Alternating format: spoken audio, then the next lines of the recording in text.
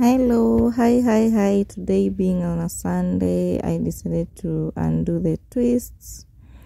If you're new here, kindly subscribe. For the returning viewers, thank you for your time. Thank you for your support. So Lynn here. Today we are undoing the twists.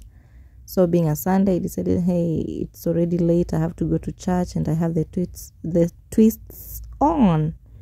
So I was in a hurry to undo the twists and do just a simple hairstyle.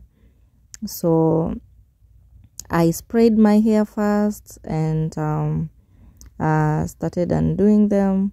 I usually undo my hair when it's wet, so I decided to do a part there. So that's how I did it. And I used a brush. It's sort of like a brush to just lay down the hair before tying them up. So yeah, I was in a hurry.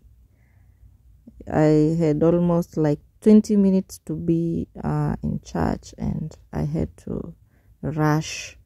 So I did it in less than, it was about 10 minutes, approximately like around 10 minutes. So I combed the hair and tied.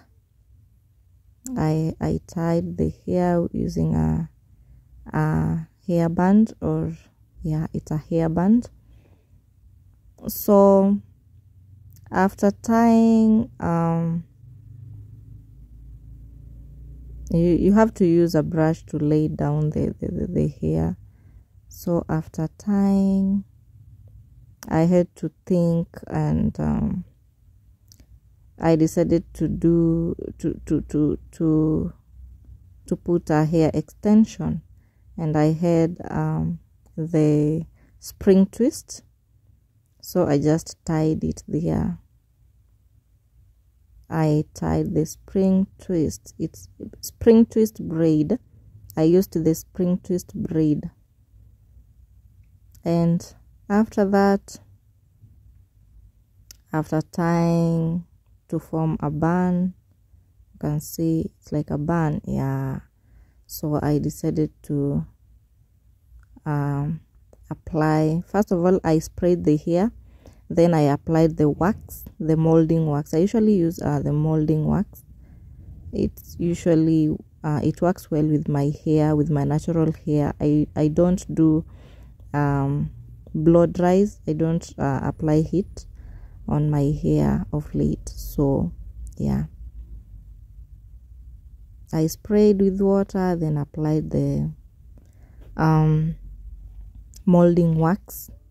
You can use the gel as well, so I used the molding wax. Then after which I used a brush to just remove the excess wax. I used the brush and to lay it down neatly in a sleek form. So there it is, and I was ready to go. I was in a hurry. So here I am. I had just to tie and leave. Let's meet in the next video. Thank you for watching. Bye.